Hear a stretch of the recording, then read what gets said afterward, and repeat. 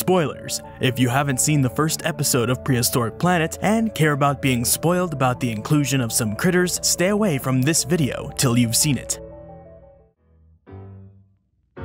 This video was made by using my own knowledge, scientific papers, as well as the words of the people involved with the show itself. This is in no way meant to provide undue criticism towards the hard work that went into the show. In fact, there are very little instances where it may come off as me saying that something is wrong, as I am not an expert on every single group of animals, living or extinct. I used the words of other experts that may know the given organism better than I.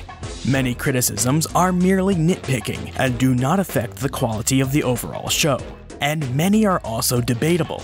I used the words provided by lead paleontological consultant Dr. Darren Naish via his Twitter threads discussing the designs and design philosophy of all the animals in Prehistoric Planet to construct a more fleshed out scientific discussion than the show provides. Obviously, the show is meant to be more visual and myth-breaking or trope-busting than purely informational or educational. It does deliver a good amount of scientific information, but only that which is absolutely needed in the context of the scene or episode. I think a lot of people wanted more thorough explanations of why some animals were reconstructed the way they were, especially considering how strongly updated they are with speculative but scientifically rooted displays, behaviors, and tissues, because of the stranglehold the 80s and 90s nostalgia-fueled outdated reconstructions have on most dinosaur-related media. So, please take all this into consideration when watching my scientific reviews of Prehistoric Planet. I was not aware of any information that may come out after the writing, recording, editing, or publication of these videos that may counter any issues I bring up with the dinosaurs of Prehistoric Planet.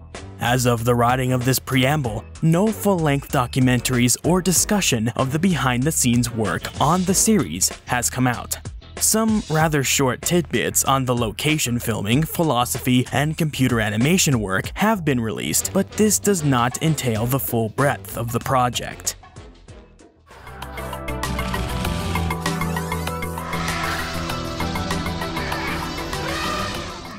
Tethydraco. Design. Tethydraco is not highlighted for long, but it is name-dropped.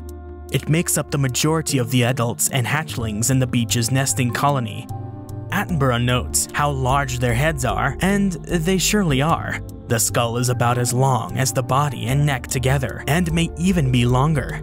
This is based on a similar thing going on with every single close relative of Tethydraco. Unfortunately, like with Alcyone, Tethydraco is known from very fragmentary material, some ulnae, a humerus, and a thigh and shin bone. The authors that described the remains, the same team that described Alcyone, and most of the pterosaurs from this segment of this episode, found them to belong to a pterannodontid pterosaur.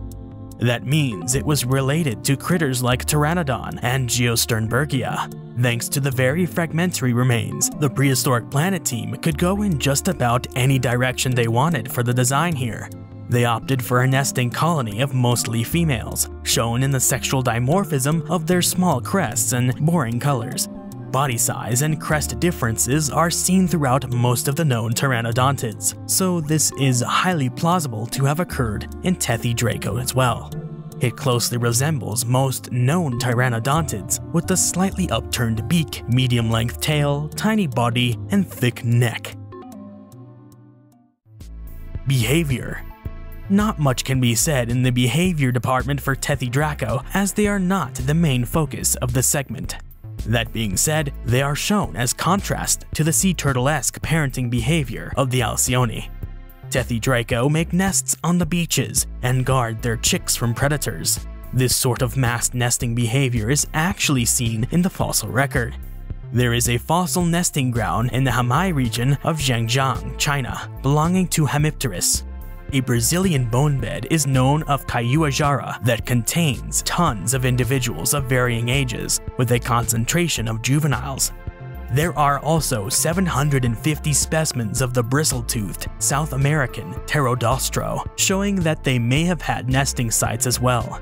Though comparatively little is known about pterosaur parenting behavior, enough is now known to show that different groups were doing different things. For more interesting stories about nature, the history of life, or what goes bump in the night, subscribe, hit the bell icon for updates, like this video, and drop a comment in the comment section below. Thanks for watching.